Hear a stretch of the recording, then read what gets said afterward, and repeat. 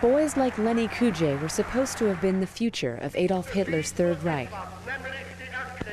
Educated at an elite German music school, Lennie was a member of the Hitler Youth and was even trained to support Hitler's SS troops at the end of World War II. But Hitler's defeat changed everything. Lennie became a war refugee at the age of 12 and was taken in by the same American soldiers he was taught to fight. In a refugee camp, he discovered something unexpected, something that would change his life. And they took me to this little guardhouse. It was sunny, but cold. It was May, I guess. And they had a fire going in one of those big old oil drums. And the radio was playing. And there was ba-ba-doodle-doo-doo, ba-doodle-doo-doo. That was it.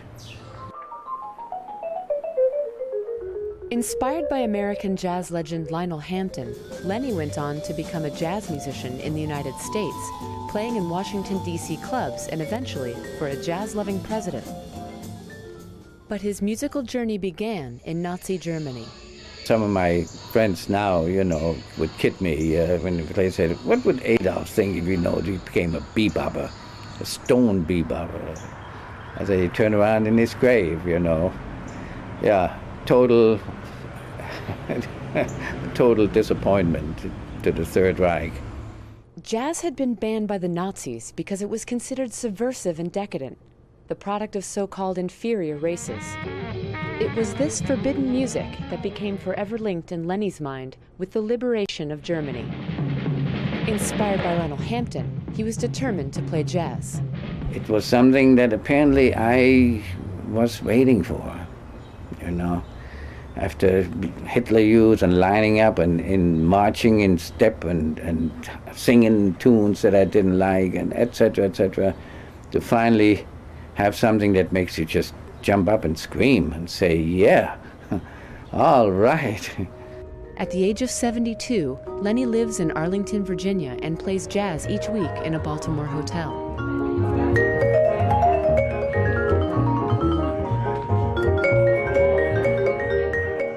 Jazz altered his life, and the music helped him reject the indoctrination of his childhood. It meant the end of marching in time and a departure from classical music. It was the beginning of improvisation and a life transformed by American jazz.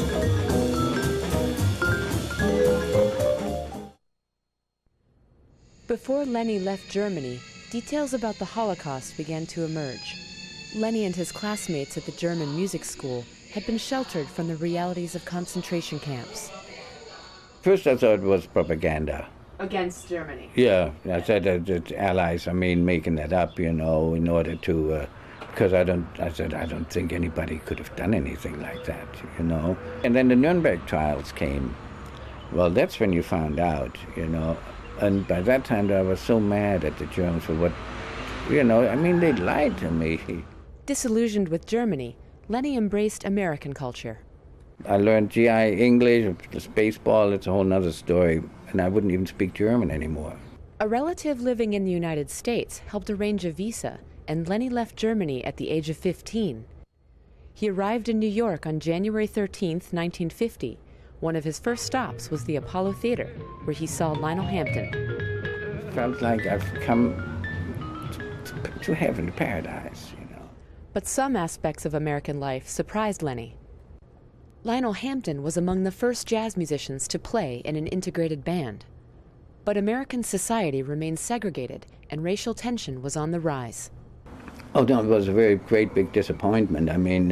But I didn't want to believe it as such, because I came from a huge disappointment of the Third Reich, to a dream of freedom and jazz and baseball. Lennie moved to Arlington, Virginia with relatives and went to Washington and Lee High School. He was in for another surprise. Jazz was not popular with his Arlington classmates. But I said, wait a minute, they're all talking about red sails in the sunset or candy kisses wrapped in paper, Where's the bebop? So in Washington Lee, those kids were square. They still are. Lennie made friends with a schoolmate named Pat Conti, who shared his interest in jazz. The two became friends for life. School was dull. They didn't like jazz music. It was the devil's music. We couldn't play jazz at the school. And so we played in, you saw that picture downstairs, from my basement. That's where we started. And we started playing. And it was just a wonderful, wonderful time. After graduating from Washington and Lee High School in 1952, Lennie was drafted into the U.S. Air Force. He served until 1956 and then went to study music in Johnson City, Tennessee. In 1960, he returned to Washington and became part of D.C.'s U Street jazz scene, playing in clubs like the Bohemian Caverns and Republic Gardens. He earned the nickname Snowflake while playing with black musicians, and he risked fines from segregated unions when he crossed the color line. And at that time, you know, you were called sort of a nigger lover. That was the word. I even was fined from the American Musicians Union here. There were two. There was the 710, the black union, and the white. I was fined $250 for playing for the black scale because I had all black guys in my band, you know. Lennie's life took him in many directions. He moved to New York in 1963 and continued playing jazz. But a sense of loneliness and disappointment followed him wherever he went. Alcohol and drugs entered the picture, and before long, he faced a serious addiction. He even stopped playing jazz. The idea of wanting to play some more made me want to live, you know. It made me make changes that made me want to be well, healthy. You know, do phraseology. Yeah, but isn't flying home a rhythm changes? Lennie returned to Washington and has been playing in the area since 1979. A pianist named Michael Wilner entered Lennie's life, and the two discovered they had a strange connection. As I got to know Lennie, he began to share his background with me and, you know, tell me stories about his childhood and during Nazi Germany and things that happened to him during the war. And, it wasn't really clear, the connection, until my mother came one evening to see him, and they began to talk. And it became clear that there was some tremendous coincidence in their two backgrounds. Like Lennie, Michael's mother had grown up in Europe during World War II, but the circumstances of her childhood were much different.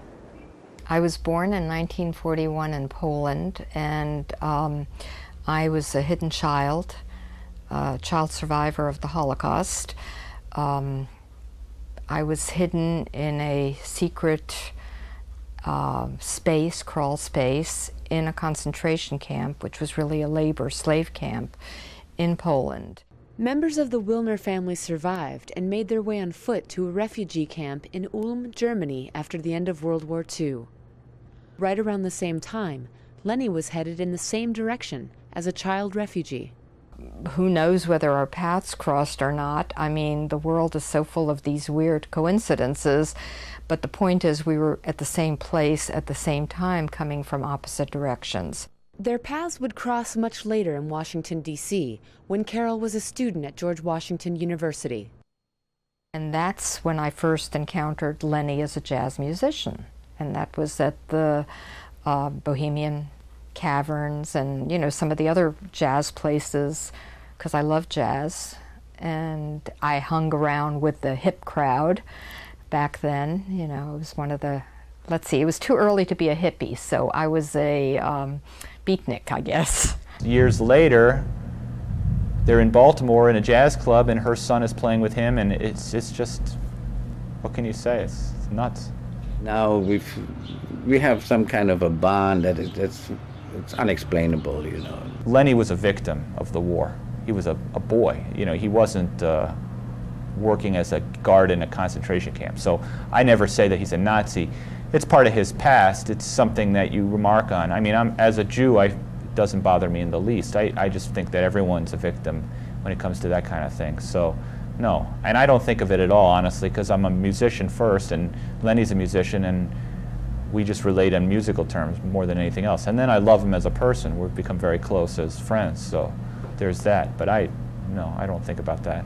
In addition to their professional performances, Lennie, Michael, and bassist Steve Novosel volunteer at Washington and Lee High School, Lennie's alma mater. Lennie's jazz lessons often go beyond music.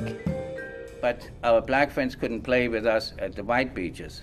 So we came through an era that you have probably no idea about, and I'm telling you that now, so maybe you think about that sometime, how fortunate you are to be able to sit here together and enjoy jazz music at Washington Lee that 55 years ago we couldn't do here. Lennie and his wife Renee returned to Germany as the nation marked the 60th anniversary of the end of World War II in May. It's sort of a piece of his history that wasn't completed. You know, it's like you've left something hanging, and I felt like it would be nice to come full circle. 60 years after the defeat of Hitler, the Germans are still coming to terms with their Nazi past. Holocaust memorials serve as reminders of the millions of Jews and other victims killed in concentration camps.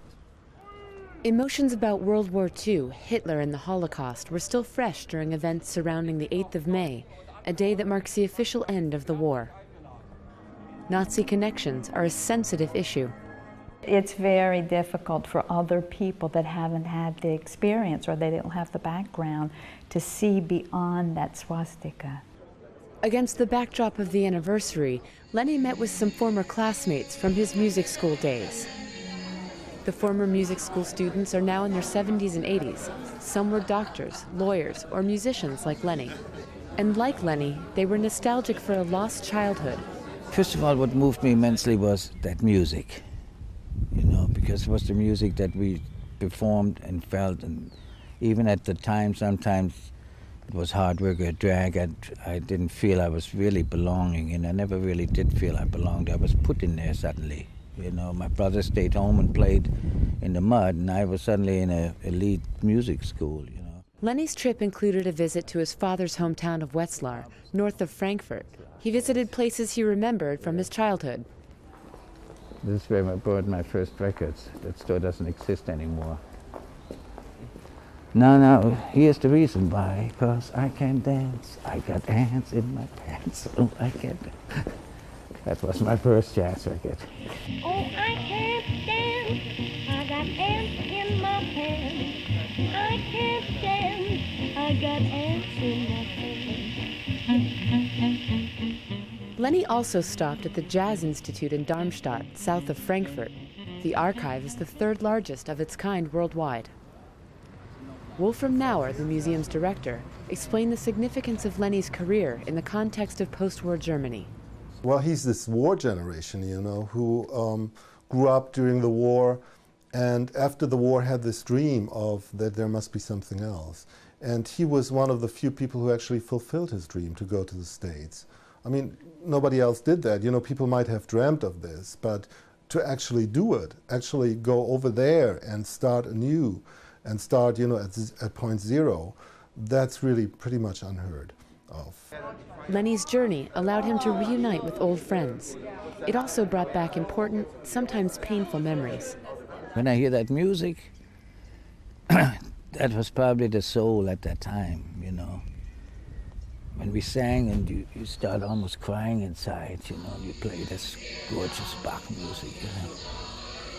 There's soul, there's, you know, truth. And when I heard that, I said, despite of swastikas and uniforms and Nazi bonds and all, that music was, you know, that's the soul, yeah.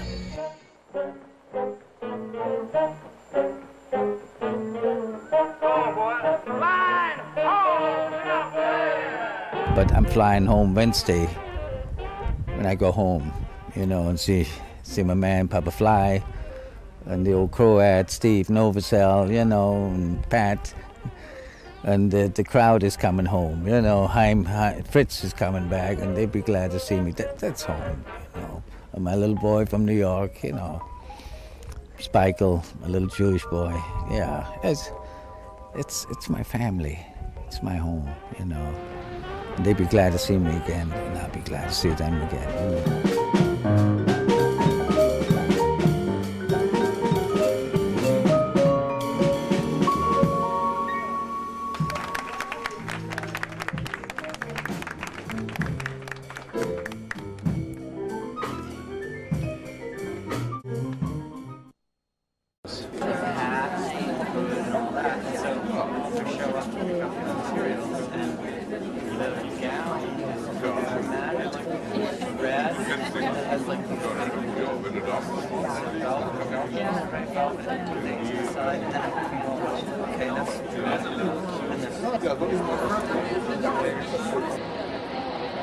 There's the Commission, Rias Commission.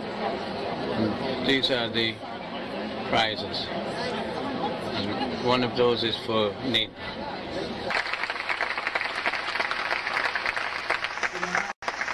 Ich spreche mal in Deutsch und dann können Sie das übersetzen.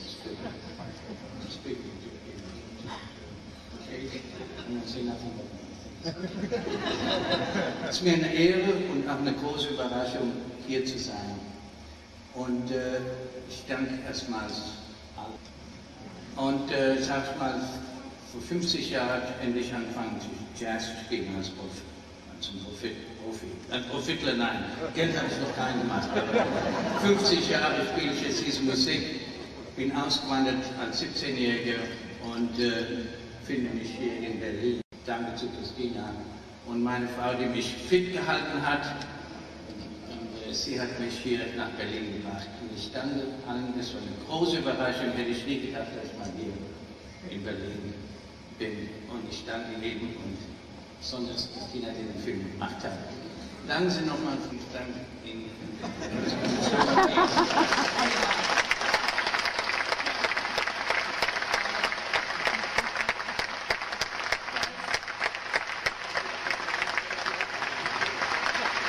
Dass Lennie kein Herz mehr für die deutsche Musik hat, sagt er am Ende Bach, das wäre für ihn wichtig, Soul Music.